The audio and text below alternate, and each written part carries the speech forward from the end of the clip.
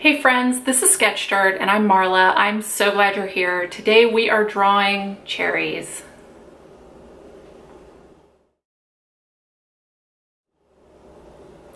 Okay, so to get started, today we're drawing cherries, and this is just such a great, simple, fun thing to draw. And before we get started, I just want to talk about a few principles of art that are going to be so great to kind of keep in mind while I'm drawing the cherry itself. So the first thing is like the actual shape of the cherry. It's pretty, the basic shape with the stem is that it's round and almost like a sphere. And one of the very first videos that I posted was a video drawing basic shapes like a cube and a pyramid and a sphere. And the reason why I did this is because this is kind of the basis for everything that we're gonna draw going forward. Like once you take the basic principle of a sphere, like you get the hang of drawing a circle, and then after you've drawn a circle you want to make it look three-dimensional, and you learn the shading to bring that dimension to the actual sphere shape. And then you start on things like a cherry where the shape is circular but not perfectly circular, and you're still adding things like shading to make it look dimensional and to make it look realistic. And those principles are the same. You just adapt it to whatever it is that you're drawing. The next thing I want to talk about is color. And to do that, I want to show a color wheel. And this is something that artists use to reference before just kind of like a cheat, in order to kind of look and see how colors are going to interact with each other as they're making choices for what they're drawing and what they're going to put down. Specifically, like if you're painting or drawing or anything like that, where it's like not on the computer, where you can't erase it. This is a great reference to have, so that way you don't kind of like experiment on your drawing. So what we're going to be talking about specifically is the fact that a cherry uses the colors green and red. And on the color wheel, if you see here, green and red are directly opposite to each other on the color wheel. They are complementary colors. And what that means is just that they're directly opposite on the color wheel. Other colors that are complementary are blue and orange and yellow and purple.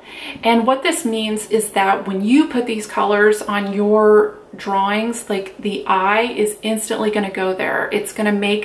It makes the colors more vibrant and more vivid, and again draws your eye to that. The other thing is that these colors don't blend well together. When you blend these two colors, it makes kind of a muddy gray brown, and so they really don't blend well, but they definitely, when you use them, like if there's something in your drawing where you specifically want someone's eye to go there, that's kind of a technique to use. That's one of many techniques, is that you'll use complementary colors to kind of draw the focus there. The last thing I want to talk about is how simple something like this is to draw. And I was inspired by summer and what I love about summer and just things that I enjoy. And this was one of the things on the list. And if you are uninspired, or you can't think of ideas to draw, that's definitely a way to start. Just think of very basic things like that. Like just start asking yourself basic questions like, what's the season? What do I like about the season? What's something very simple that I can just get started with? And you just get going with it, and that's what pushes you forward and inspires you to draw your next big project. And it's something very simple, no pressure, and fun to do to kind of get the inspiration rolling. So I'm really excited to draw this today. Let's get going. Okay, so to get started, I'm just taking my pencil here and lightly drawing in each one of the shapes. I've started with just drawing the cherry shape, and I'm going to wait to pencil in the stems until after I get that done, because I found that if you just get the cherry portion drawn in first, it looks so much better and you have so much more control over the look of the drawing to put in the stems last, because they're just so delicate and so small that you kind of want to control the direction they're going in and the kind of overall look, and it just helps create that effect of being like more realistic and dimensional that I'm going for are in this drawing. So I'm taking these pencils and I'm using a range of pencils for this drawing. I'm using both graphite pencils and colored pencils, and I'm using a range of colors for each of them. For the graphite pencils, I'm using a range that goes from H to about 6B. It goes, I used H, HB, 2B, 4B, and 6B for these drawings. And then for the colored pencils, I used a range of a yellow red, a blue red, a very dark red, and then an almost blue color for the cherry portion, and then various greens and browns for the stem portion. I list all my tools and equipment in the description box, so you can definitely look there for the specifics of all the colors and the pencils that I use.